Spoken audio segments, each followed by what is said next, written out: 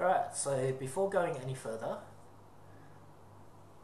if you're installing this for the first time, you will need to set up a printer profile specific to your printer.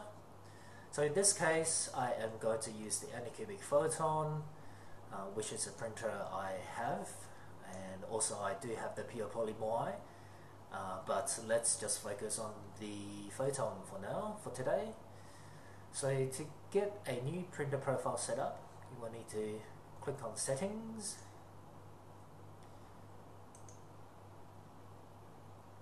and then by default, let me just get rid of these. Okay, and by default it's just going to have a generic printer. Make sure you add the profile for your Photon, for your relevant printer, and it's just going to be a lot easier to use. So to add a new profile, click on the little plus button, and you can see all the various type of printers that the ChituBox software supports, which is really awesome.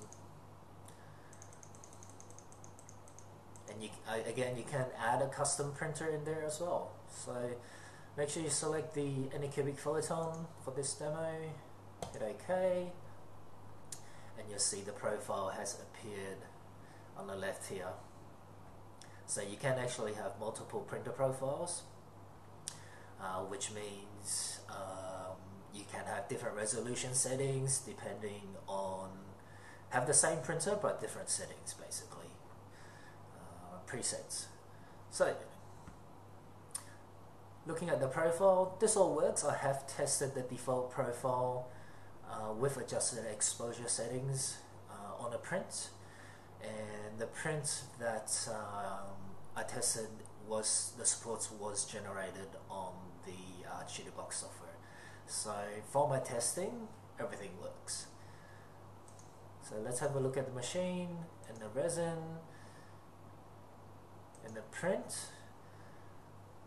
So just a note here, I have blanked out the right side settings for the Photon, and it's due to a request from the development team. So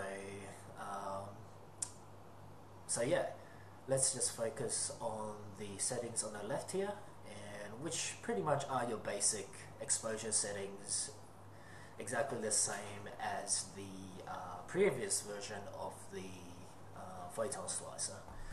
So your layer height goes in here, your bottom layer count, your exposure time, bottom exposure time, your light off delay. So I think this is called off time in the current slicer. So by default it has set it to 0, so I would highly recommend you to set it to 6.5.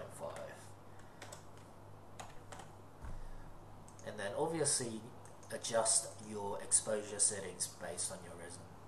So pretty straightforward stuff. You just need to make sure that you add in the Anycubic Photon profile and then change the exposure settings based on your resin. One very handy thing is that you can import and export these profile settings.